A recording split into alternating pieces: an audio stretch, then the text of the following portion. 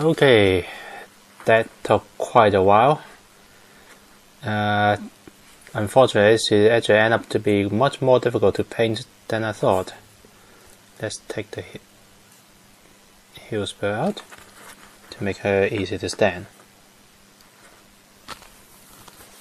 And since I'm literally overwhelmed by one person about her size compared to a Bushinshinki, so here's one, which turns out to be, we close by, so I decided to use her. She will be in a review sooner or later. And as you can see, they are both the same size. Let's see. The head on Oberlin here is because she's supposed to look a bit more cute with a bigger head. That's why of the bigger head. But overall, it's about the same size. I would say there's hardly any difference between them. So here is Elenor fully painted. When I say fully painted, I probably did more than I supposed to.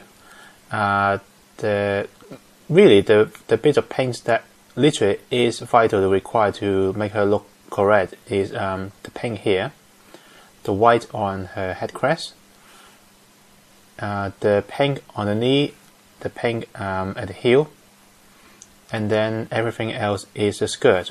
Because the skirt starts off with this dark pink without any of the white, and it turns out that this too is supposed to be light pink as well. So I painted all of those. I didn't actually follow exactly the instruction for the white for this bit as well because it's a bit too cumbersome. And that is the amount of paint that you actually need to actually make her look accurate. But in infinite wisdom or stability, I decided to paint more. So the face, I respray it with white paint, which look exactly the same as before. So that's a bit of waste of time. Her dark pink, actually all of the dark pink on her is completely repaint, which again doesn't look any better really. Oh, there's one bit that is required to be painted, and that is the chest. Because the chest comes in this dark pink, but in reality there is a bit of light pink going around her as well. Actually, it makes sense if I did that right. Yeah. So I painted those light pink as well. And again, for some reason, all of the hair part of the head, I repaint that in light pink as well. So a lot of unnecessary repaint, and it's actually making things worse because this torso part is literally jointed with almost everything that moves and rubbed against everything that moves. So you might be able to see a little bit of the pink already rubbed against the inside of the leg. You'll probably see a little bit of paint chip all around those edges as well as the body is moving in and out and move around to be posed. Really I shouldn't actually do any of those because now I can't really touch her at all. You can see that the body is actually really glossy at the moment because I put a very thick clear coat trying to protect it, and then put a matte coat on top, but that didn't work either. The matte coat didn't really dulled the body. So it turns out that she actually belongs to Full Blue in terms of a character ID, so I put the Full Blue crest on it. You probably can't see any of those. But I will put some photo at the end of this video as well as my blog, which is here. So here's one of the gun, the pistol, and you can see that I put the blue photon on the top. And also, here is the shot, which is now fully painted with the pink photon on top. So I don't think it's called a shot anymore. It's either called a launcher or I think it's called a launcher now, actually. I can't remember. I haven't actually played Phantasy Star Online for quite a while. But that take ages, by the way, all of those blue.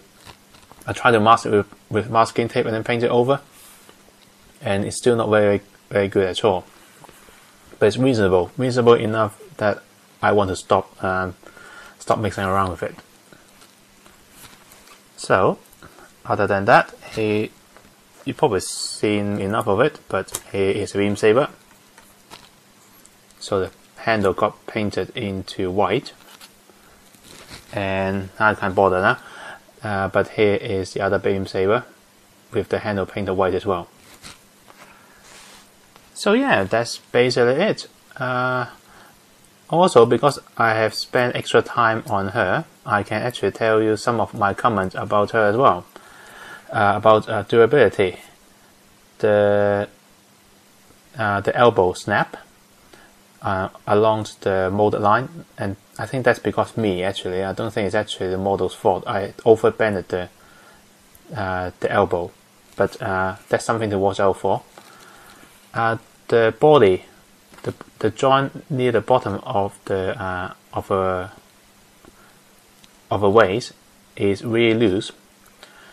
I think that is something to look out for, and be careful when you're actually twisting the body, because the body on the board is on the ball joint, but it's a very stiff ball joint, and because of that, the rest of the joint become really fragile when you're trying to twist the body.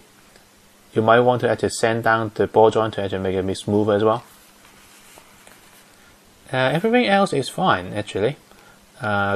The leg in particular is really impressive. By the durability is excellent, and the heel spur really makes her highly posable and really stable. So that's about it for me. I will see you in the next review, and if you want more photo, I'll post it on the blog, and just for a bit of a teaser, I will put a few at the end. So until then, join me next time.